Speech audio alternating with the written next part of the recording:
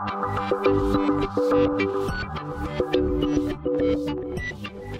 I've seen people post this question around before, like what to do with locks. Like how do you deal with locks?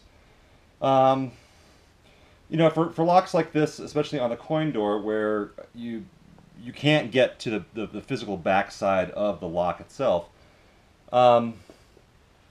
you don't really have much of an option except to drill it. This one, you can actually, on the inside of this, this is the parts red tent that I've got here.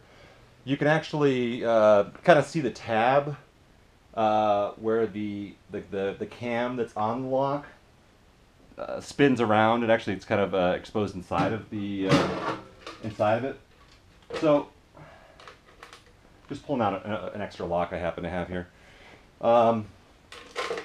So drilling really is the only option here. So just to give you kind of the anatomy of a lock, not that it's terribly complicated things here, but essentially what you're doing is you're going to need to be drilling down through, you know, in this example through the keyhole, down through all the tumblers and out the back. And essentially what you're trying to do is you're trying to remove this this set screw here, which is what holds the cam on. So once that screw loses its ability to hold the cam, you know, the cam will fall off in some cases, and then basically the lock isn't doing anything. That's really the business end of the lock. That's what it's essentially doing in there. So, you know, if you can get to the inside of a cabinet, and this is poking out through the you know, like the back door of a cabinet, let's say, you know, you can reach up through the coin door or however you can actually get in there. You know, you could obviously just unscrew it, and then you got the same deal kind of done.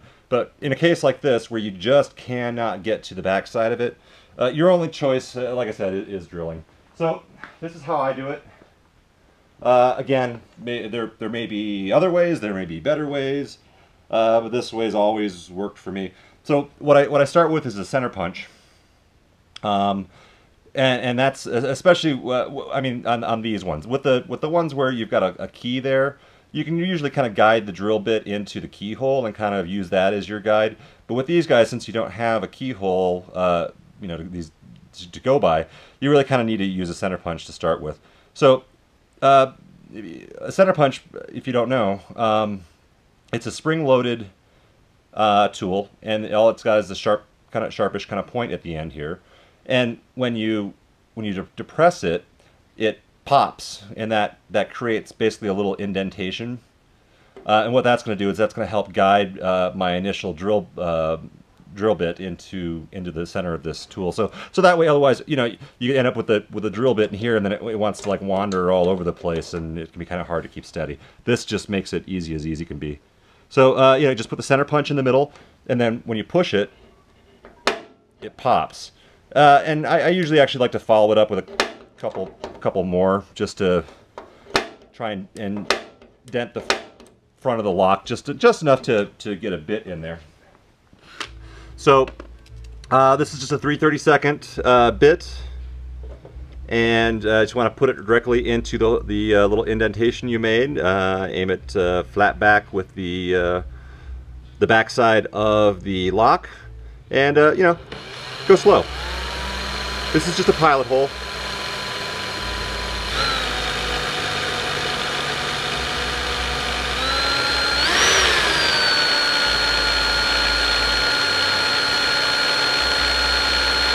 Now you don't need to use a lot of pressure.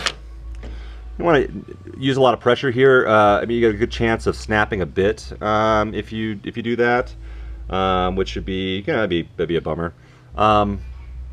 So you know, and you don't want to use your favorite bits for this. I mean, you want to use some bits that maybe you've got lying around for a while. You know, maybe aren't as sharp as they once were. I mean, you are drilling into metal here. If you've got precision bits that you don't want to, you know, that you use on you know, wood and things like that you really care about, you don't want to use those bits. So just use some junky bits. Hi. Can I open the door now? So yeah, a little brief interruption there, sorry about that. So once you get the pilot hole drilled, You want to step up to just a slightly larger bit on the drill, and then go ahead and center that up on the hole. Go slow to begin with. Careful when you pull these bits out. They're going to be hot. Just clearing off some of the material that's building up on the tip.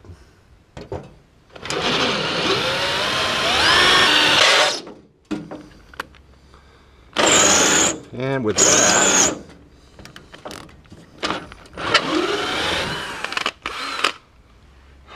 the cam is now off the back of that thing, or at least enough out of the way.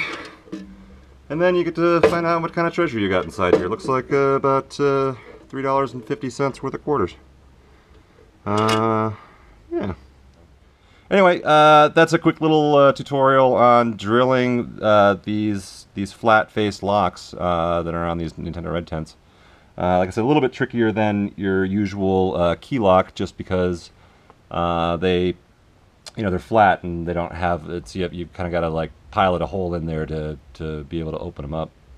Normally, you can kind of jump in with a slightly larger bit initially, and then you'll still probably want to step it up slowly through them. That took a few more steps than I normally do.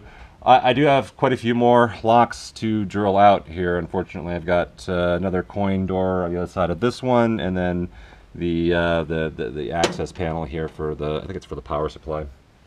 Anyway, that's it for this segment.